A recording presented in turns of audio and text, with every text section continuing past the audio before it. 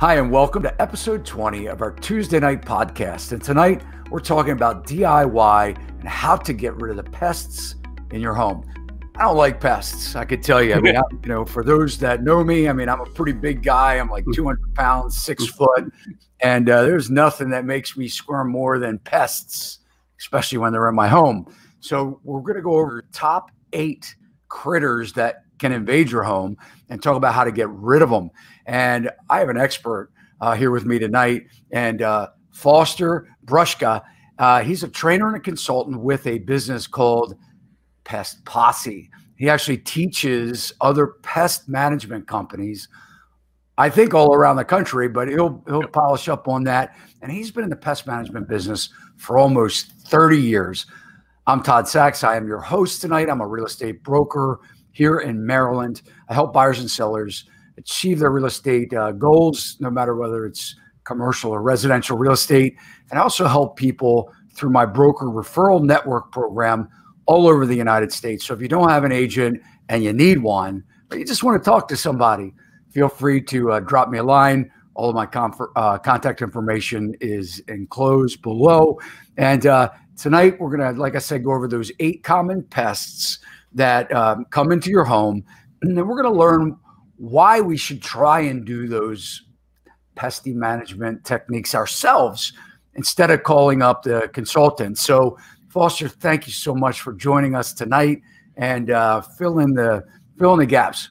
Yeah, well, no, thanks a lot for having me, Todd. I certainly do appreciate it. So yeah, so I'm Foster Brusca. I've been with the here with the Pest Posse here. This is kind of a new thing that we've put together for pest management professionals, doing training and consulting for this company, so that way they can perform pest control services, kind of a little bit more professionally and really kind of take care of the homeowners the right way. And, also too, offering them tips as well too, because, you don't always need to call the pest professionals a lot of times. So, yeah, I've been in the industry, like 28 years, worked for a few companies. So, I think I got a little bit of experience. I think we can kind of help you out with this and give some of the homeowners kind of some tips to do before, they need to call the professional in and see what they can try to do themselves.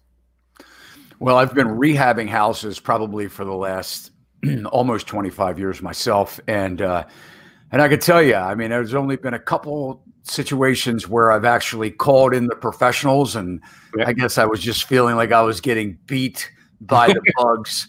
And, so I had to call in the posse. Yeah. And, but like I said, it's only been a couple times. So, but Foster, kind of explain, why do you recommend that people try and do it themselves? Well, I think probably the biggest thing is the expense as far as calling in somebody, kind of, especially in these day and age that we have, with COVID and everything, kind of having that stranger come in your house and everything. So I think trying to try it yourself, I think is a good thing, just so you don't have that stranger coming in the house. A lot of times you can end up, doing it yourself. I don't think there's anything wrong with doing that. There are some good materials that are available out there in the marketplace that people can buy now. You just got to make sure you read and follow the instructions. So, yeah, so there's, that's a couple of reasons why it's okay for the homeowners to do it.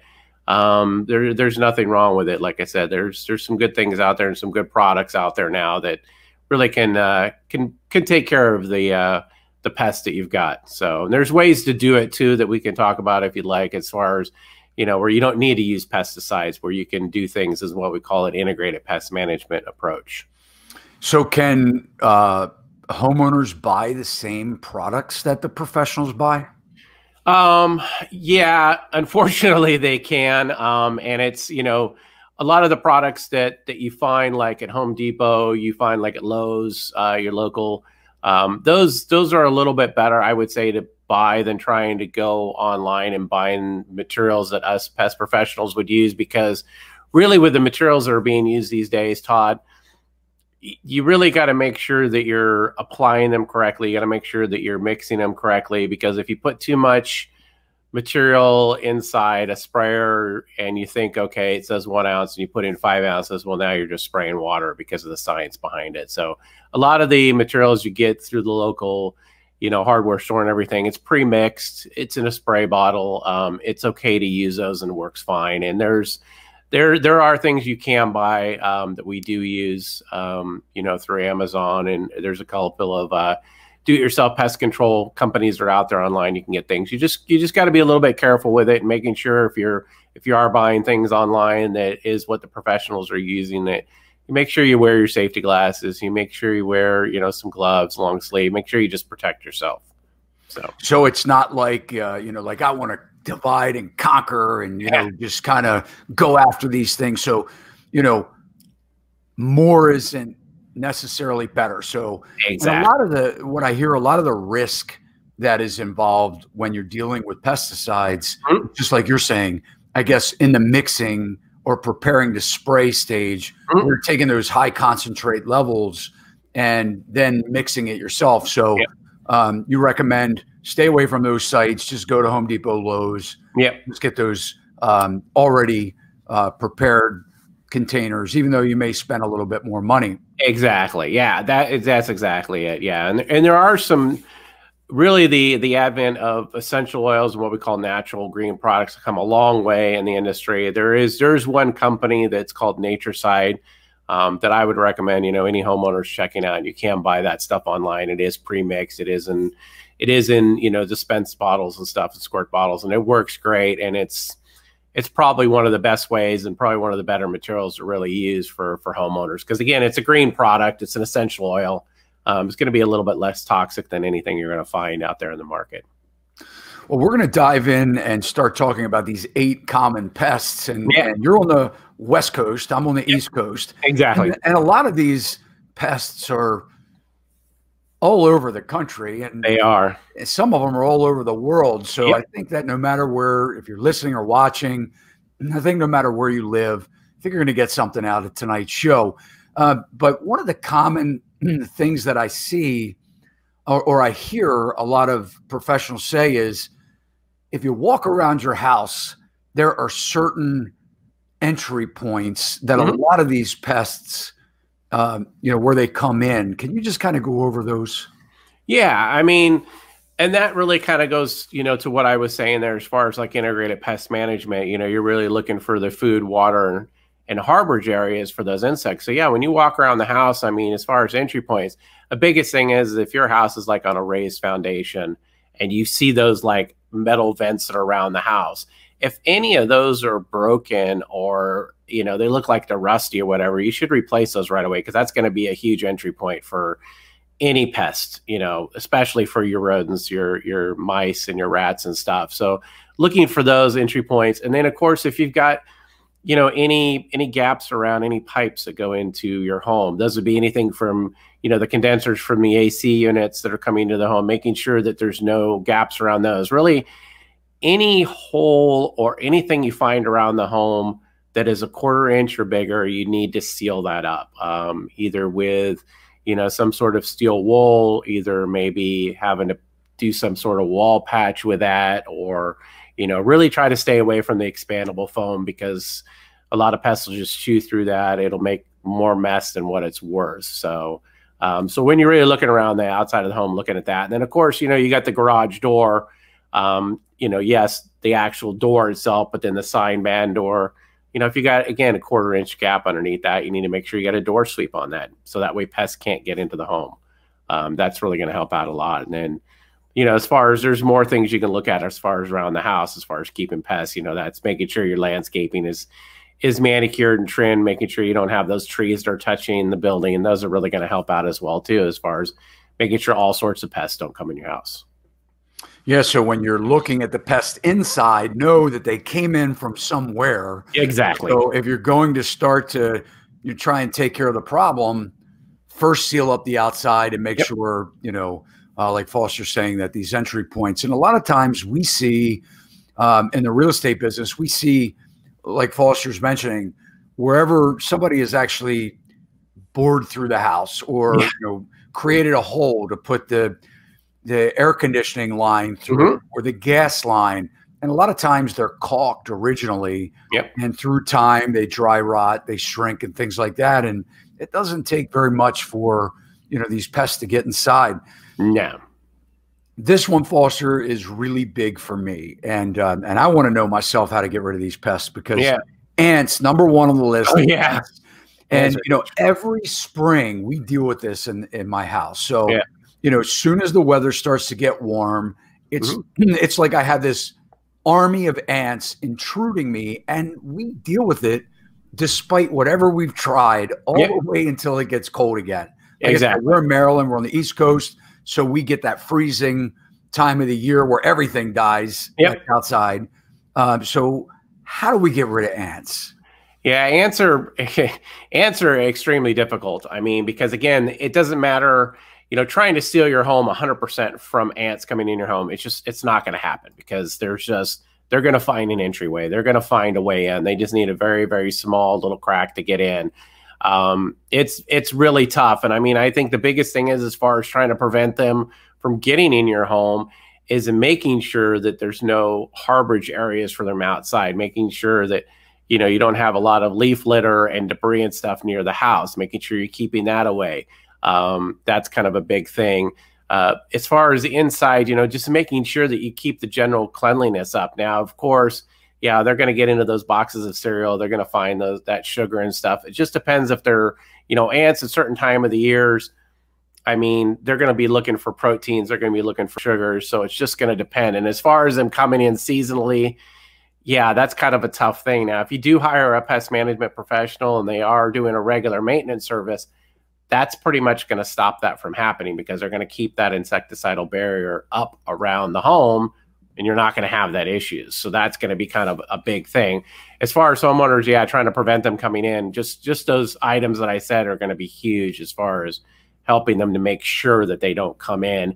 To, you know, making sure that, like I said, keeping the trees and the bushes and everything trimmed away from the structure is going to help out a lot too, because the ants will just kind of use that as a bridge to get into the house. So if you can keep any of that stuff at bay around the exterior, keeping your home clean of any food debris. I mean, even, you know, if you know that it's a seasonal thing with the ants, you know, start keeping, you know, your cereal, your sugars, things like that. Keeping that inside of a sealed container is really going to help out as well too.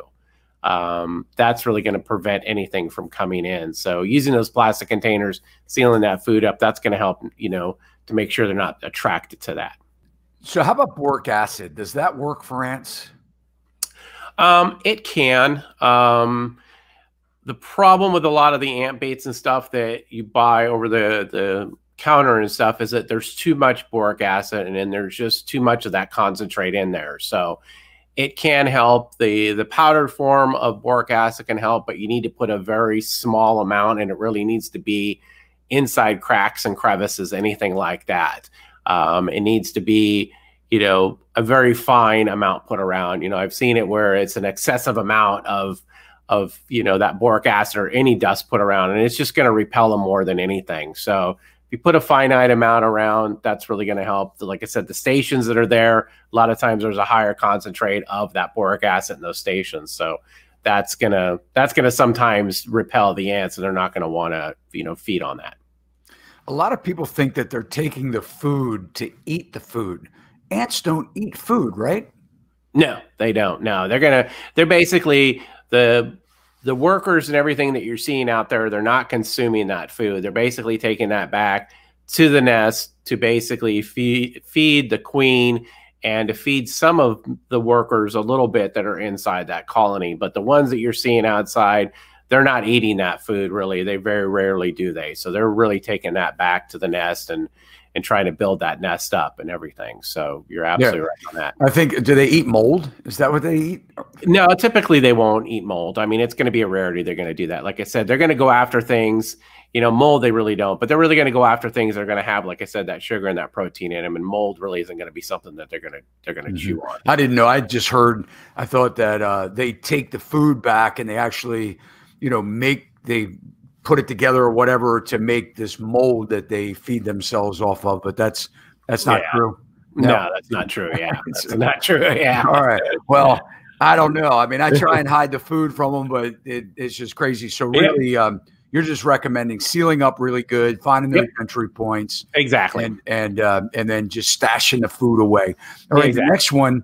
the next one is roaches. So, I have rentals, and every now and then I hear, hey, I found a roach, and of course, it's sort of like, what you hear is like they only live in dirty apartments or people that live dirty. Is that true, or is it, what's the deal with roaches? Yeah, no, they don't. I mean, yeah, they're going to go after things that are dirty, but they'll even go and clean houses as well too. And it depends on the variety of roach that you're looking at. I mean, there's really three common type of roaches you're going to have. You're really going to have your German cockroaches, which are really going to be infesting your kitchen areas, your bathrooms, maybe some living spaces. A lot of times, unfortunately, those cockroaches are going to come in. If you go to Costco, you go to Smart and File, and you go to some of those big bulk stores, you might bring some cockroaches back with you. And those are going to be those German cockroaches because they're really easily transported. They produce worse than rabbits. They can hide the egg sacs and drop those really inside the folds of the cardboard and everything. So when you get the rentals, a lot of times, you're going to have those because, yes, if people don't keep things clean, it is going to make it so there's more food and stuff for those cockroaches to live and breed on. So that's really one when you're looking at your apartments, those are really the ones you're going to have the issues with. And then there could be something in a surrounding unit as well, too, that could be affecting that one unit that's calling and saying, hey, I found one or two roaches. So that could be something. Your Oriental cockroaches, Turkestan cockroaches, those are almost similar. There's going to be something from the outside. Typically won't be coming on the inside. You're not going to see those in the kitchens might see them in the bathrooms, maybe in the living room. And then you have your American cockroaches, and those are kind of the bigger variety, and they sometimes can fly, but not a lot of times. And again, those will be more on the outside more than anything that you're going to find them. So really the common one you're going to find on the inside is going to be that German cockroach. So how do you get rid of them? Basically keeping, again, just like you do with ants, keeping the place clean, keeping your food, in sealed containers, things like that. That's really going to help as far as making sure that they're not coming in. Trying again, door sweeps on doors, putting those on, that's going to help from pests not coming in. It's going to help with the cockroaches. Again, trying to seal up every nook and cranny is really impossible to do for all pests. If you go to, like a bulk store, something like I mentioned, taking things and looking at them before you put them away, try not to take the cardboard from those areas, those bulk stores, and using them at your house. That's really going to help as well too. But I would say the big thing is just keeping things clean, keeping the food and the water and the debris, making sure you're doing the dishes every night and putting those away, making sure you're drying stuff, making sure you're keeping the oven and the stove clean and the countertops clean. That's going to help out a lot with all those pests. What pesticides are the best to use for the German cockroaches? I would say for the German cockroaches, really the best thing you're going to find is going to be any of the baits that you're going to find on there, kind of the gel baits that you're going to find, and putting a small bead around. You don't need to put like a big line, down. That's just not gonna work for any pests, especially for the cockroaches. You need to put just really little pin drops around, putting those in cracks and crevices, kind of the back of the cabinet areas, underneath the sinks and everything. That's really going to help. The stations that you can find, I would say not to get those, because what ends up happening is that the roaches will eat all the bait that are in those stations, and then the roaches will use those as homes. And then now you got a big problem.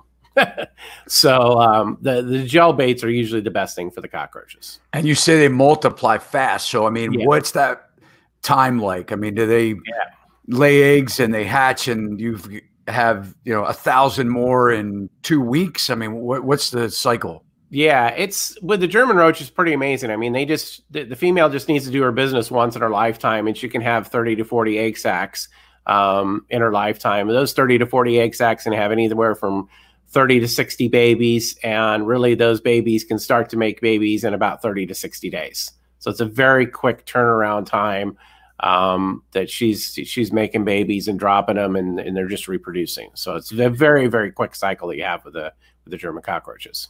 So you talk about the, the gel being the best thing to use as Yeah. opposed to like a fogger or a balm or something like Yeah. that. You really, with any pest, you really don't want to use the fog or the balm, because that's really going to drive the pest back into wall voids, back into cracks and crevices, deep in those areas where you don't want them to be.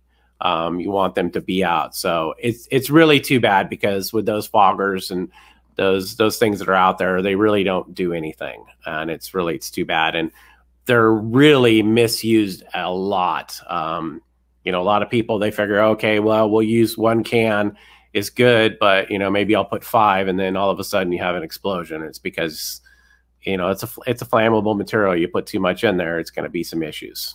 So yeah, and then sometimes it might go into an apartment that doesn't have any roaches. So like you're saying, they kind of go behind the walls, and which leads me into the next pest, which are bed bugs. I have an experience with this. I have apartments myself, like I mentioned, and I remember one time we were renovating one of the apartments. Somebody had moved out, and we went inside, and I mean, one of my carpenters actually took them to his house. He was working in there, and the first thing we did was kind of like empty the contents, which was like a couch and a bed, right? The bed bugs. So they were all lined on it, and that's how he carried it home. But that was a problem all in itself. But anyway, we did exactly like you're saying here. We went to Home Depot, bought some bed bug bombs. And in this particular situation, there was and I think I even told you this before, Foster, but this was an apartment on the 2nd floor, an apartment on the 1st floor. We're working on the apartment on the 2nd floor. And so we bombed the 2nd floor apartment. And then shortly later, we hear from the downstairs tenant that's saying, hey, by the way, I have bed bugs, and I've never had them before. And I don't know what you guys are doing up there. But they just traveled straight downstairs. So this problem in this particular situation really got out of hand. And I know there's a lot of different methods, and probably maybe this is even one where you even recommend they do go to the professional, that professional route. So kind of talk about bed bugs and some of the problems that they cause, and then like that extreme situation where you have to heat the whole place up to kill them. So just kind of talk about that. Yeah, well, I would say you're absolutely right. Anytime you think you've got an infestation of bed bugs, don't do it yourself. It's just bottom line, don't. The way the biology of this insect, the way it has become so resistant to chemicals, and how it's just such a good transporter. If you think you got bed bugs, call a professional. Just don't do it any other way, because they're out of control. I mean, they're all over the world. They're not subsiding at all. I mean, I think we've probably, with the COVID and stuff, they've probably calmed down a little bit, because, we're not doing so much excessive traveling as a whole, but they're still here, and they're still a big issue. And it's something that we need to be mindful of. And yeah, if the situation gets out of control, volumetric heat is the best way, especially like in an apartment, a hotel, motel, dorms. Volumetric heat, we found here in the industry, is the best way to control bed bugs.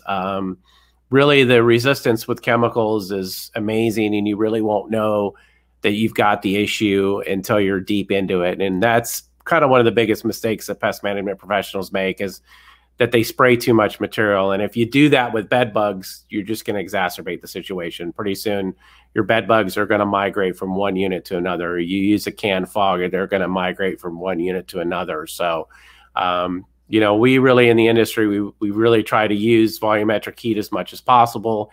In the states where it is possible, if you get into like a single family home, a mobile home, a standalone structure, actually doing a full structural fumigation is the best way, because it's going to give you 100% elimination of those pests. But not every state is going to allow structural fumigations for bed bugs, so you got to be mindful of that. But I've done a lot of bed bug work, being in the San Francisco Bay Area where I'm at. We're kind of at the heart of bed bug central as far as in the West Coast here, and I just done a lot and seen a lot. And again, I cannot emphasize enough. If you think you got bed bugs, just stop, call the pest professional. you're going to need to pay the money, unfortunately, to get it done right. And you really shouldn't try to do it yourself. So there are things, though, that you can do, Foster, right, with do-it-yourself, as far as carrying, being aware of where to look for bed bugs when you are like in a hotel or staying over, at someone else's house. Can you kind of explain, what type of inspection that we should be doing when we're sleeping somewhere other than home? Yeah, I would say, Todd, if you're going to like a hotel or motel, the first thing really you should do is strip the sheets off of the bed.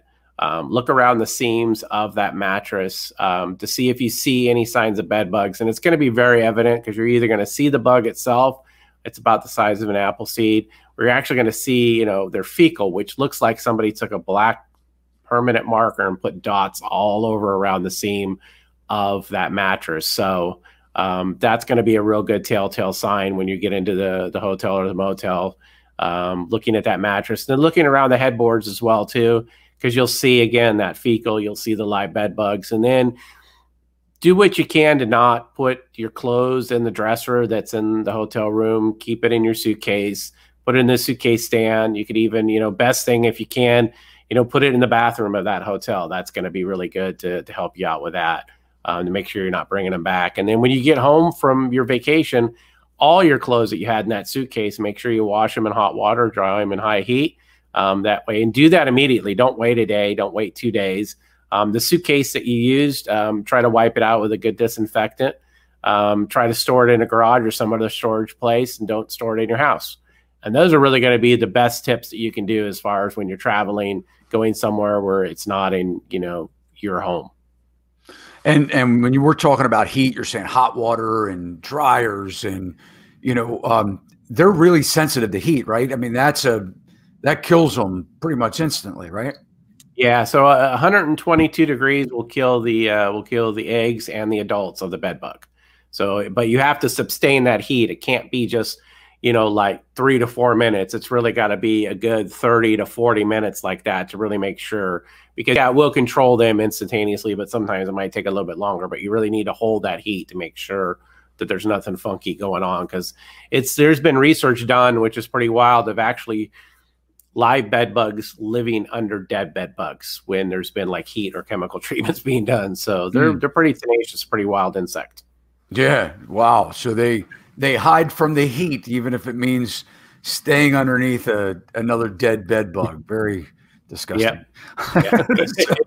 It is. Yeah. Guys, I can tell you don't want to give it to anybody. I mean, if you think that reputation can definitely hurt you in any way, I mean, you give somebody bed bugs, they're going to remember that and probably tell everybody they know. In fact, they continue on with the tenant story.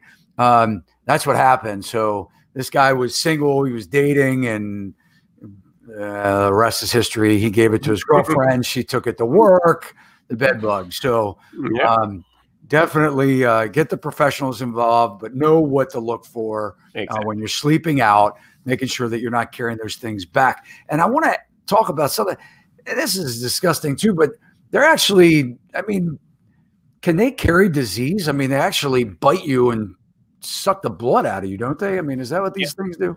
Yeah, that's exactly what they do. I mean, that's really their only source of food is blood. They have to have a blood meal, and it typically is going to be us. Yeah, in desperation, they will feed off of wildlife and those pets, but really it's going to be us humans. As far as them transmitting diseases, they don't transmit diseases. There's been a lot of studies that have been done. There was actually a scare with a study that was done up in Canada, but that was proved to be extremely false once we really looked into it. So right now, the research and all that's been out there, they will not transmit diseases to people. And you'd think that they would. I mean, that's what I always thought when I was first dealing with them. It was like, oh, great. Yeah, that makes for a rough marriage, doesn't it? I mean, you're out there bringing all these pests home with you. Not good. How about mice? Do they eat bed bugs? Can you like bring some mice in the home to go after those pesky bed bugs? They might. I mean, you never know. I mean, rats and mice are weird. They might. You just never know. But I don't think that's going to be their typical food that they're going to want. So this is a call that I get every year too with having apartments. I have a mouse in the apartment or a mouse in the house, and it's usually around the fall when temperatures outside start to get cooler, and inevitably in they come. And in fact, you could even ask my assistant about this, because we've had mice in our office, and we have our one, main office, our headquarters. It's actually an old farmhouse. It's 120 some years old. And, I think it's kind of cool, every now and then to see a little mouse run around the floor. She doesn't feel the same way, but how do we get rid of them other than glue traps and, that kind of stuff? It seems inhumane, poisoning them. Yeah. Well, and again, just like with all pests, I mean, when you're looking on the outside of the structures, making sure you're sealing up all those entry points, that's going to be the huge thing right there. Making sure those foundation vents are sealed up. That's going to be the huge thing right there. Making sure that there isn't a lot of debris and a lot of things on the outside to attract them near your home. Now, of course, you never know what's on the other side of your neighbor's yard, what could be going on with that, not just mice, but rats as well, too. So that's really going to be your big way as far as making sure that you're taking care of any of those food, water, or harborage areas are on the outside for that mouse. Just get rid of any of that. Now, if you've got them inside the house, unfortunately, yeah, you're going to really need to do something like a glue board or a snap trap. I would strongly suggest not using any bait at all inside a home, because you don't know where that rodent's going to go die at, and it will smell when it starts to decay. And then you're going to be like, where's it at? So us as pest management professionals, we really try to use just the trapping. We try to do exclusion before we really get inside. But once they're inside, unfortunately, there's not much you can do but using traps, putting something like that on the inside. But yeah, the poison, I can't emphasize enough. Don't put that on the on the inside. You could get a cat, right? Yeah, unfortunately, cats aren't, believe it or not, the greatest mousers in the world. I mean, you will get those one or two cats that might be pretty aggressive with that, but in general, cats are pretty lazy. They won't be going after them. So, yeah, you could try, but I wouldn't recommend a cat. Just get a couple cats. Oh, there you go. Foster, a lot of people, they do poison them. So if you poison the mouse, and the mouse has the poison inside, and then your dog eats the mouse, is there harm to the dog? I mean, are you poisoning your dog at the same time? There can be secondary poisoning. That is a big concern with any rodenticide you put around. When you're looking at rodenticides that we have available in the industry, we have what we call first generation rodenticides, which are a little bit more toxic. They usually take a couple of feedings to have the animal succumb to the poison. And then you got second generation poisons, which generally are single feeding, and then now we have ones which work actually on the nerves of the rodent. So if you've got any dogs, cats, anything like that in or around your home, I wouldn't use poison at all, because there could be that chance of secondary poisoning. Here in California, we're actually going through something right now where we have second generation rodenticides that have been banned in the state of California. They can no longer be used. There's a tight restriction on them. If there is a special case, we can put in basically a plea to use it, but they're pretty much going away, and it's because they've been misused, not just by the pest management professional, but by homeowners and other people as well too. So, I would not use rodenticides at all inside a home if you've got pets. Just don't do it. Now, besides a mouse making a 200-pound man jump up on the chair, are they, do you have to worry about them biting you? I mean, do you hear cases of mice, or are they more timid and just want to stay the heck away? I would say with any wildlife, you have to have the concern as far as them biting you. I mean, if they're going to feel threatened, even though they typically, mice don't do that, you get them in excess, you get them cornered, you never know what they're going to do. So they could easily do that. They could easily bite you. And then you're not going to know if they've got, rabies or some other disease that they're going to transmit to you. So I would say if you find a mouse live in your house and you try cornering it and trying to sweep it up in a garbage can, don't do that, because you just never know with wildlife what it's going to do. You don't know. So I would just say don't do that. And you just alluded to one of my questions is, do they carry disease?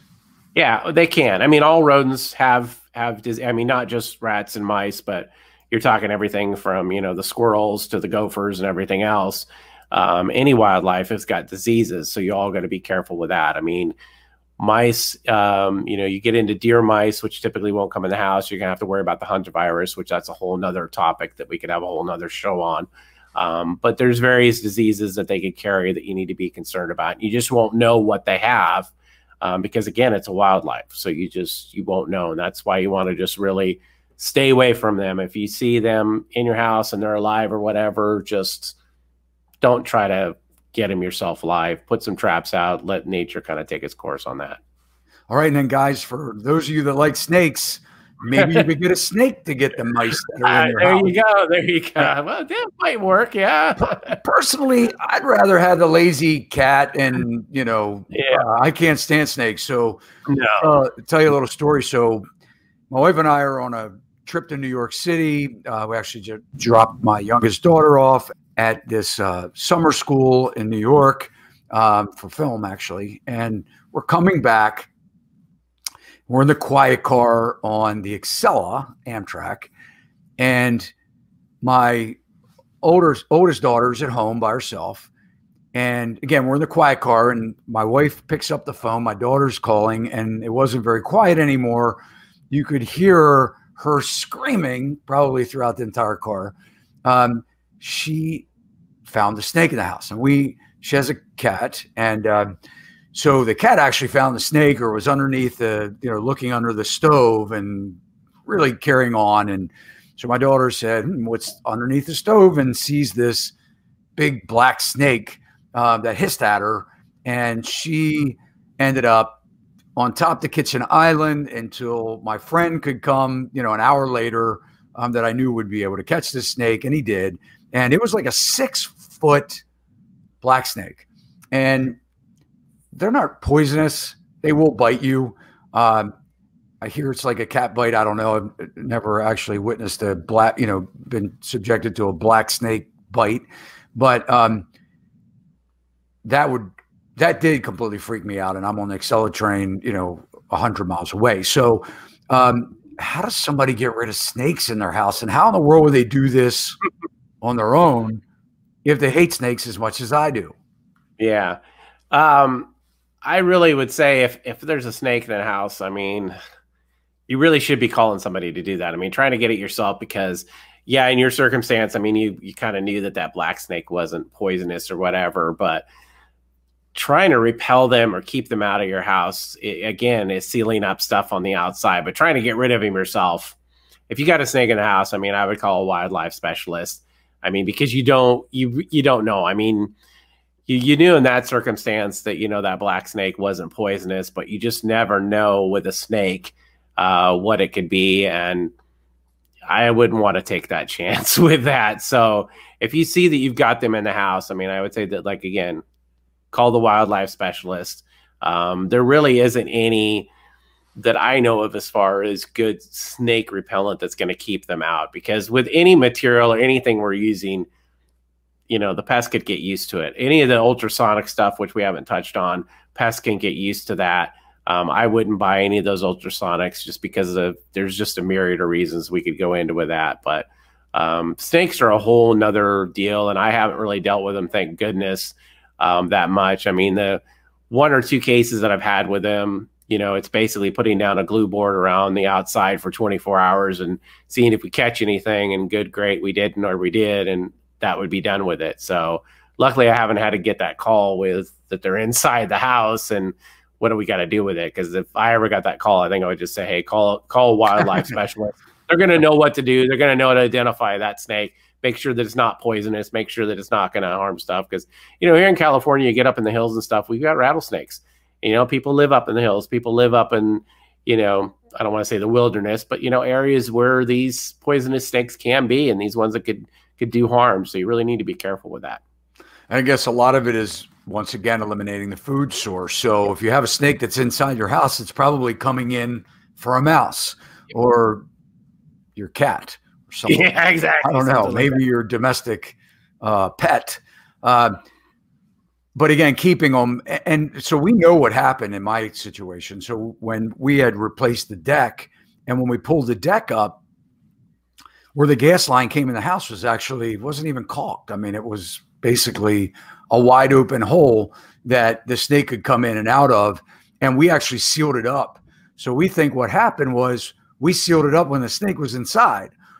We haven't had any trouble since. It's been a couple years now, but definitely make sure that you either have MacGyver as your neighbor or as a friend that can come and get that snake out of your house, or like Foster said, call somebody else, because they can bite you and they can be poisonous. So bats, here's another one. Guys, I can't stand, I mean, we've had bats in our attic before. If you live in Maryland or you're moving to Maryland, you know, check us out before you come, because we have all these things. Everything we're mentioning here, we have bats, snakes, all kinds of stuff. So as I'm sure you do too, but what's the deal with bats? How do you get them out of your house? Yeah, bats can be tricky because, like you said, they can be up in the attic. I mean, they can even just kind of hang out right near the front door area, near the eaves and everything. So they're really kind of a tricky one. As far as homeowners trying to get them out, I wouldn't do it because, again, there could be rabies. There could be stuff with those bats. So, you know, again, it all goes back to this integrated pest management, making sure that you're sealing up, you know, those roof vents, because that's how they're going to get into the attic. You know, basically, if you got the vent on the outside of the home that basically has the, you know, circulating the air through the attic and stuff, you know, they could just get up in through those. So those are going to be the best way to really get rid of bats and to make sure you're not coming in your home. Other than that, there's really not much you can do. Again, you know, it's kind of hard with bats to really eliminate any food source because they could be coming from anywhere to look for any small thing. So it doesn't really matter. If you've got a lot of them around your house and stuff, then you're going to need to try to do some exclusion work. And a lot of that exclusion work might need to be done by a professional, because it might involve putting up some sort of physical barrier or something, so that way the bat can't hang on the eave area. You know, it might involve something more extensive as far as fixing roof vents or something like that. And sometimes that can get a little tricky for homeowners to get up on that ladder. Might not be that accessible and stuff. So, yeah, bats are a pain. They're not a fun thing. If they get in the attic, we do have in the industry, we do have, you know, kind of like these one-way tunnels that you can put where we know where there's an entry point and the bat can fly out, but it can't come back in. So a lot of times when we're doing bat exclusion, we'll put those up as well. Make sure that bats are all out of the attic before we do any sealing of anything.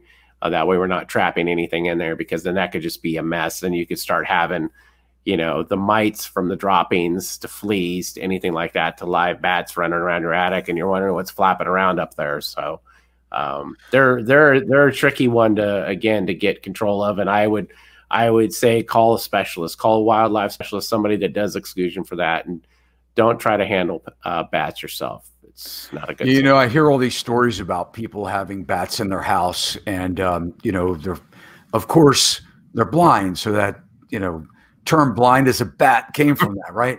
Yep. So, you know, they're flying around in your house. And I think one of the ways that they kind of get their direction is when they actually like spit, right? Or they kind of sneeze, so to speak, to listen to the sound waves to when, you know, how long it takes for it to hit that barrier. And then they know when, you know, they need to fly in another direction. So there's a lot of stories that circulate about how they're in their children's room or in their bedroom, and then they go and get this extensive rabies vaccine to just be safe. You know, make sure that they haven't been exposed to rabies through the bat spit. I mean, is that kind of like overinflated or overrated? I mean, you know, when you are called to somebody's home that has bats, I mean, what do you tell them other than, hey, we'll try and get them out of your house? Yeah, I mean, I would say doing something like that is kind of like a little over the top. You know, yeah, bats are gonna really work off of the ultrasonic sounds, reverberations and stuff, and they might do that, as you said there, with their saliva and everything. But as far as somebody getting like the rabies shot and because there's a bat flying around the house, I mean, that's a little bit of overkill. I think really getting rid of the bat, try to find out how that they got into the home is going to be the best thing. And that's really what I'm going to tell the homeowner is try not to do anything on your own. We need to get rid of the bats. We need to get them out of your house so you don't have to worry about this. And yeah, if your child hasn't had, a rabies vaccine or something like that, I mean, it'd be a good idea to do that. So, do they give children rabies vaccines now? No, I don't think they do. It's kind of an optional thing, but yeah, I know someone that actually got scratched their kid got scratched by a wild cat, and it was like a series of shots, man. It was no fun. I mean, I think it's quite painful. But then again, I mean, the downside is rabies. There's no cure, right? So I mean, if you get rabies, don't you just die at that point? I think you pretty much can once you get the rabies. Yeah, pretty much done for. So yeah. So if you guys have bats in your house, don't mess around with them. Make sure you're calling the professionals in on something like that. But certainly, like Foster's saying, seal up those entry points. I think that's a big thing, common thread through all these pests. Now, we're going to talk about something we have here in Maryland, and we're going to talk a little bit about termites, because here we have a saying that there are 3 types of homes. One is the home that has termites. One is that will get termites, or one that has had termites. And termites are these wood-boring insects. And I know that in order to get a loan here in Maryland, I don't know about California, but you have to actually have a wood-boring insect inspection, and they're looking for termites because they can do a lot of damage. And in fact, in rehabbing, I've taken plaster off of walls and drywall off of walls, moving walls and putting windows in. And sometimes the termite infestation was so bad that the 2x4s in the walls could actually just put your hand through and crumble into dust. So, Foster, what can you tell us about termites? Yeah, termites are another one of those ones that I would say don't try to treat them on your own, because just like you were saying, you took off the plaster and everything, you saw that 2x4, and they're just all inside the 2x4, and you got galleries just just everywhere. Termites are again, there is, even here in California, like you said, there's those houses that had termites, the houses that, possibly could have termites, and then those that don't. I mean, it's so true. I mean, anytime that a home, as far as I'm concerned, I don't know what it is with other states. I mean, I know here in California, yeah, you need to make sure you have a home inspection. You need to make sure there's no wood destroying organisms in there. Definitely, I would recommend not just having a home inspector do the inspection for, wood destroying organisms and other items. I would have that home inspector just do the home inspection for other items, and I would call in a pest control operator to inspect for termites, because there's a lot of things you need to look at with that. The termites can be very, very destructive. And even sometimes, I mean, to be honest with you, even the pest management professionals sometimes can miss things, which we're trained not to, but they can be elusive. Like you said, you could have something deep in a wall void. There could be something in a 2x4. I mean, we do have a lot of tools these days that really can figure out the heat signature and moisture where termites might be at. So that's going to help out a lot as far as that. But they're definitely not something you really want to try to do on your own, because you got to get back where the galleries are, where the nests of the termites are at, and just kind of trying to do a perimeter spray or trying to put something in a wall where you might think it's at. There could be a lot more that's going on, and depending on the infestation and the type of termites you have, you're probably going to end up having to do a full structural fumigation and putting that gas in there. There's just no other way to get control of them, because you've got the drywood termites and they're all over the place. So, so what can homeowners do? I mean, a lot of it is moisture related, right? So they should be making sure that, I guess, it's important to know where your actual sill is in the house. I mean, a lot of times, when you have either a block foundation, cinder blocks, or you have concrete foundation, there is a board then that goes on top of that. It should be pressure treated depending on how old the structure is, and it's called the sill plate. And a lot of times people will pile mulch and things like that and soil up over that sill plate. So, what I always recommend is that people know where that sill plate is located and keep things below that grade. And then also making sure that the water is properly flowing away from your foundation, especially around your downspouts, your gutters and your downspouts, making sure that they're a good 5-6 feet away from the foundation area. And then any other helpful hints? No, that's pretty much it. What you touched on. I mean, that's the biggie. The moisture is the big thing, and like you said, definitely. And again, this all goes back to this integrated pest management is keeping those conditions at bay and away from the house, and that's one of the things. Yeah, know where that sill plate is, know where the top of that is, making sure your keeping stuff below grade and not just right up near the house. That's going to be huge, because that moisture will just tear them apart. And I'd recommend with a lot of people too. I mean, they might think that it's overkill, but I would say every 2-3 years of the max, get in and have a professional do an inspection for termites at your house, because that ounce of prevention is going to be huge for you, and you might detect something. If you just been in the house 20 or 30 years and you haven't had an inspection done, you might find a lot of things that are going to cost you a lot of money. So. Yeah, and they definitely will. I've seen termite damage really cost homeowners, especially when they go to sell. They find this damage, like you said, get somebody in there every couple of years to check it out, and really avoid big structural repairs when it comes time to selling your home. And lastly, let's talk about carpenter bees. Mm-hmm. Yeah, so those are another fun one. Interesting fact with it, a lot of them that you're going to see flying around will be the males and stuff, and they really won't sting. So, wherever you see the carpenter bees at, a lot of times you see them along the fence post, basically your rails of around your patios and stuff. You're going to see it looks like somebody drilled some holes in there, and that's where the carpenter bees are going to be at. And yeah, you could try doing some self-treatment with that. I definitely would do it, either early morning before the sun comes up or late at night. Again, you could try to get some boric acid or some dust and put it up into that hole. But a lot of times that should end up controlling it. Then you can put some, wood putty over that hole, and that should take care of it after you treat it.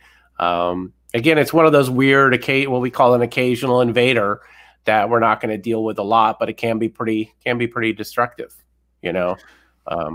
Do your typical bee sprays kill the carpenter bees? They can, but a lot of times you're not going to have like a wasp or a hornet nest where you can actually kind of spray that down. A lot of times they're going to be in those galleries, so using that dust product is going to be the best thing. Trying to like spray them while they're in the air, that's, if you leave them alone, they're not going to harm you. They're not going to do anything to you at all. Yeah, and we see this mostly with people with wood-sided houses. So if you have wood siding, chances are you might find some of these holes that Foster's referring to. Well, so that's it, guys. There you have it. 8 pests that could be inside invading your home and making you uncomfortable. Hopefully tonight you learned a little bit about these pesty things.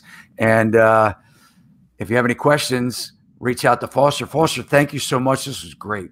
Oh, yeah, you're welcome. Thanks for having me on. I appreciate it. Hopefully this helped out some homeowners and got to give them some direction.